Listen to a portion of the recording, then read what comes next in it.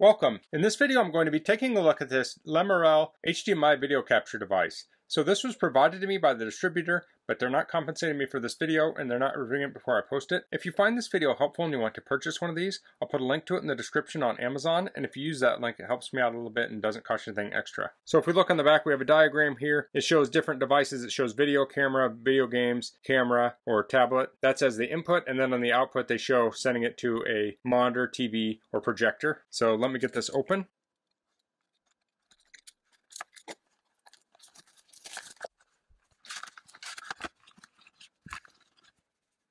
Okay, here we have some flag stickers, and here is a bookmark. So we don't have any instructions with this, but I don't think we're going to need any. I'll go over the features and how to use this. So this has a USB-C interface, but it comes with a USB-C to USB 3.0 adapter, so you can pop this off. Now, if you're only using this with USB-C ever, you could potentially cut that off. I'm probably going to leave it on for now, so you can put that on like that. And then on this end, we have two HDMI ports, and then one of these is the input, the other is the output, and it's written on the bottom here. So you kind of need this at the right angle to see it. So if you're using this in like a dark location regularly and you're regularly pulling things in and out of here, you may want to throw some labels on top of this that are like real bright and easy to see, or memorize the location. So this device takes HDMI input, passes it through to the output, so you could put a video game system in here, send it through to your monitor or TV, and then it also takes that output and sends it to USB 3.0. So this here, when you plug it into a computer, will be recognized as a USB webcam. So you can use pretty much any software that will recognize a USB webcam.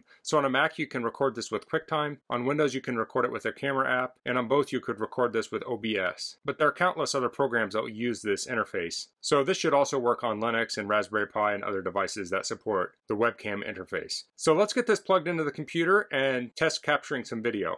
Okay, so I have this connected up here to my laptop. I have my switch here with this HDMI cable connected to the input. I have the HDMI output connected up to this monitor, and I have it on my laptop and on this monitor. And this is a MacBook Pro. This is an older MacBook Pro. It's a 2015 MacBook Pro, but this will work with older or newer computers because it has a USB Type-C. So I have QuickTime Player currently up, and I'll show you the settings I used on it. So first of all, I went to the File menu, and that's up out of the screen here, but I'll just tell you what I did there. I went to File and then said New Movie Recording, and when this screen came up, if you go down next to the record button, you can click the little down arrow and it says camera, and it'll say FaceTime camera if you're on a laptop, and then it says display capture UVC02. So I chose that, and then if I scroll down to microphone, I chose the same thing for the microphone. So that means the audio and video will both be captured. And then on a Mac, I have the quality as high or maximum. So I'm going to do recordings on both. I'm guessing maximum is probably going to be uncompressed and high will be compressed. So high might be 720p, maximum might be 1080p.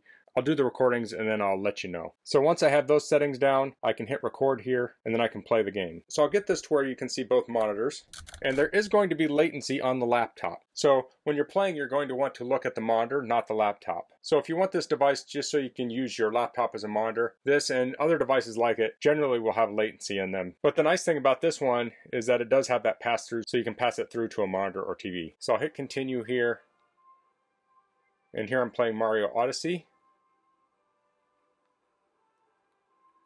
See if I can orient myself correctly.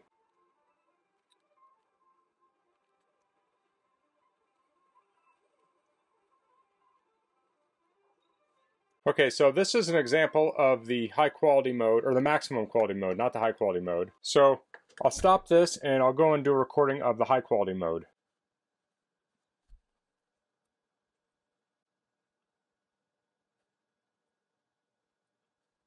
Okay.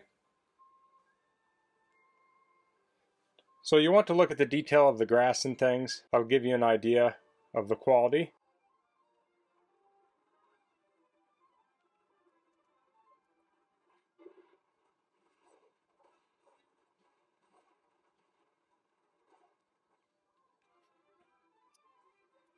Okay, so I'll just stand in place and jump here. And you can see the latency between the two. Okay, so I'll stop this one. So now I'm going to put the raw clips I recorded directly into this video, and I'll put some text on the bottom of the resolution they each recorded at.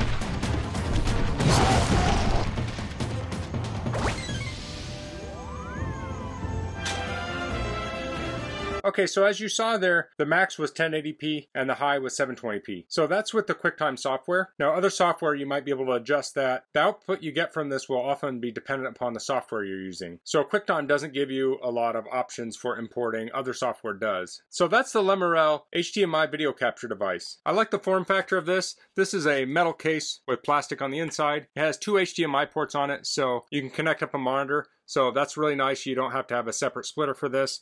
And it connects up to USB-C and USB-A. So this is a very compact capture device that covers all the bases. So I have a capture device that's a little bit smaller than this, but it only has USB Type A and only has HDMI input. So if you want to use it to do something like play video games, then you have to get a separate splitter. It's kind of a complicated setup. This has 2 HDMI ports built right in. Super easy to do. So a device like this can be used to capture video game footage. You could say capture a presentation. You could hook a camera into this. You could hook say a DSLR into this. So if you wanted to use your DSLR camera as a webcam or even a GoPro as a webcam, you could do that. You could plug it into here with the appropriate adapter. So that makes it so you can pretty much turn any HDMI device into a USB webcam. So that's all I'm going to cover in this video. If you have any questions, please leave them in the comments. If you like this video, please click like. If you haven't subscribed to my channel, I'd appreciate if you could do that. And thanks for watching. Until next time, goodbye.